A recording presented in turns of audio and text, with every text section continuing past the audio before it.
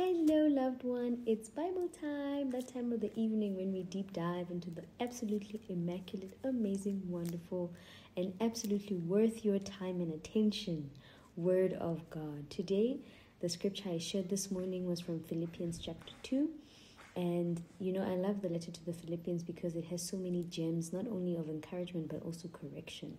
And today we're going to be going into a corrective part of the letter to the Philippians, which has to do with this whole concept about looking out for self first, which it is a natural instinct to look out for ourselves first, but Jesus calls us to do different. So we'll read from chapter 2, from verse 1. So if there's any encouragement in Christ, any comfort from love, any participation in the Spirit, any affection and sympathy, complete my joy by being of the same mind, having the same love, being in full accord and of one mind. Do we not have encouragement with Christ? We do. Do we have any comfort from love all day, every day? Any participation in the Spirit? He lives in us. Any affection and sympathy? We live on it daily. That's God's mercies. And so Paul is encouraging that if those things are true, which we know to be true, then we must be of one mind, being united. But then this is when the good stuff starts in verse 3. Let's just read it. Verse 3 says, "Do nothing from selfish ambition or conceit, but in humility count others more significant than yourselves. Let each of you look not only to his own interest, but also to the interests of others." Doesn't this go against everything you've come to know about being an adult? The natural instinct is always to look out for ourselves first, to look out for number one. And if not number one, then for me and mine, my close family and friends, those people who matter to me, but not everybody else who's out here in these streets. And sometimes we say that so proudly, that I come first. It's all about me, and this is not what this verse is saying. This verse is actually saying, do nothing out of selfish ambition or conceit. And it says that by not doing anything out of ambition or conceit is to be humble, because then you're able to count others more significant than yourself. This is a hard teaching, guys. Let each of you not only look to their own interests, but also the interests of others. So it's saying, don't always be about you. Don't always be about number one, looking out for number one and the interests of number one. We actually have to be intentional with considering the interests of other people with whom we have a relationship. And we'll see the reason why. And Paul writes it so beautifully. You'll see now in verse 5 why that is. Verse 5 says, "Have this in mind among yourselves, which is yours in Christ Jesus, who though he was in the form of God, did not count equality with God a thing to be grasped." Listen, if I was Jesus and I had equality with God, y'all were going to hear from me, honey, okay? It would all be about me. I'd be focused on my own interest because anyway, the world was created through me and for me and by me. Then I have every right to have my own interests at heart. But it says no, Jesus did not. He, unlike what we would do if we were in his shoes, did not consider equality with God something to be grasped. Instead, it said, but emptied himself by taking the form of a servant, being born in the likeness of men, and being found in human form, he humbled himself by becoming obedient to the point of death, even death on the cross. Then it says, therefore God has highly exalted and bestowed him the name that is above every name, so that the name of Jesus, every knee should bow in heaven and on earth and under the earth, and every tongue confess that Jesus Christ is Lord, to the glory of God the Father. So Jesus is our example. He had every right. He is God. He had every right to look out for his own interests. But instead, you know what Jesus did? He humbled himself. He became a servant. He even washed the feet of the disciples. God washed the feet of human beings. He did not allow his right? Because we have a right to put ourselves first, do we not? We do, because if you don't look after yourself, who's going to look after you? That's the thing we tell ourselves.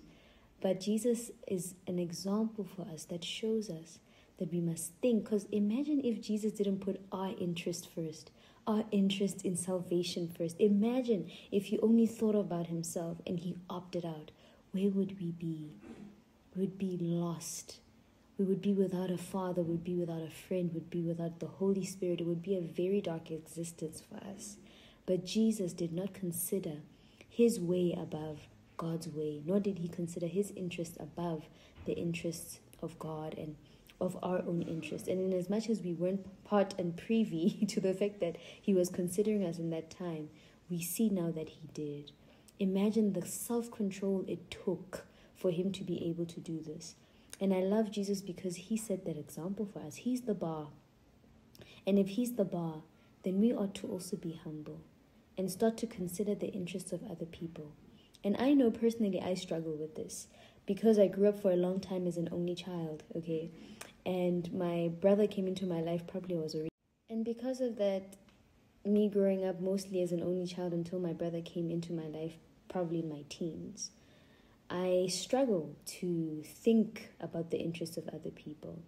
You know, it doesn't come naturally to me. And my husband, it comes very naturally for him to be that way.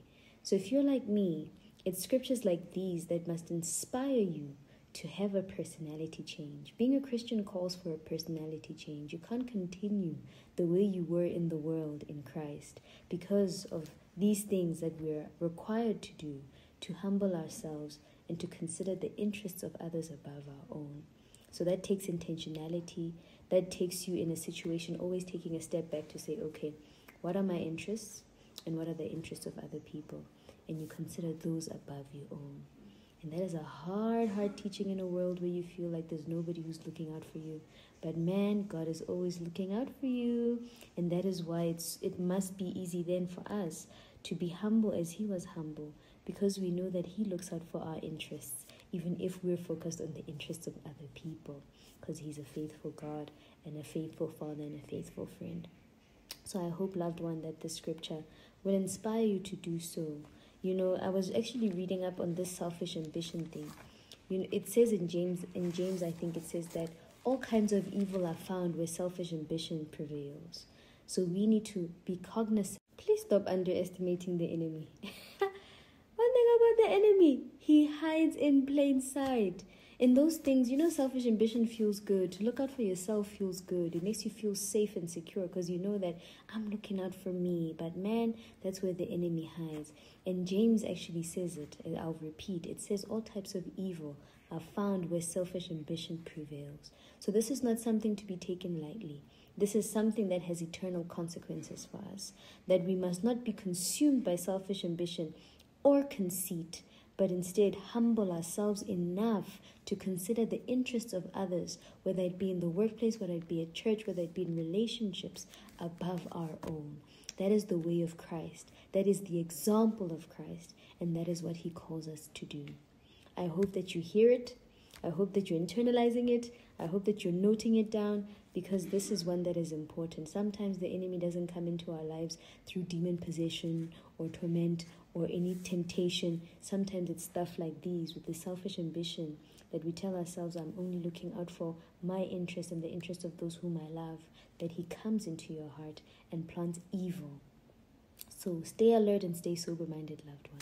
The devil is prowling around like a lion looking for whom he can devour, and I hope that person won't be you. So guard against selfish ambition and conceit. That is the instruction from Philippians 2. And that's a wrap, loved one. That's all from me today.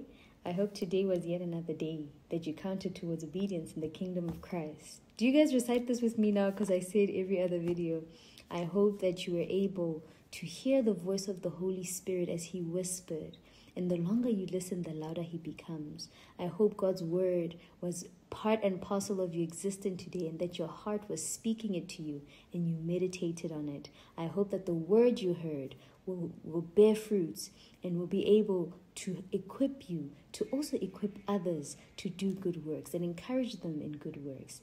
I love you, and I hope that today was a good day in the Lord. And if it was a hard day, I want to reassure you and remind you that your Lord never leaves you nor forsakes you. He keeps a watchful eye over you. He does not slumber nor sleep. That is your God. So don't you ever give up or doubt him in who he is, in who he's proved himself to be. Because one thing about Jesus, he proved himself to be a good God. And therefore, I hope that you come to realize it and not sleep on God. Because one thing about him, he's always on time. He gave you all.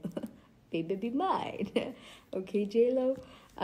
So that's it from me. Have a lovely evening. Tomorrow we're going to be doing a scripture of praise. Every Friday we praise our God regardless of circumstance, and I can't wait to share it with you. See you in a few hours.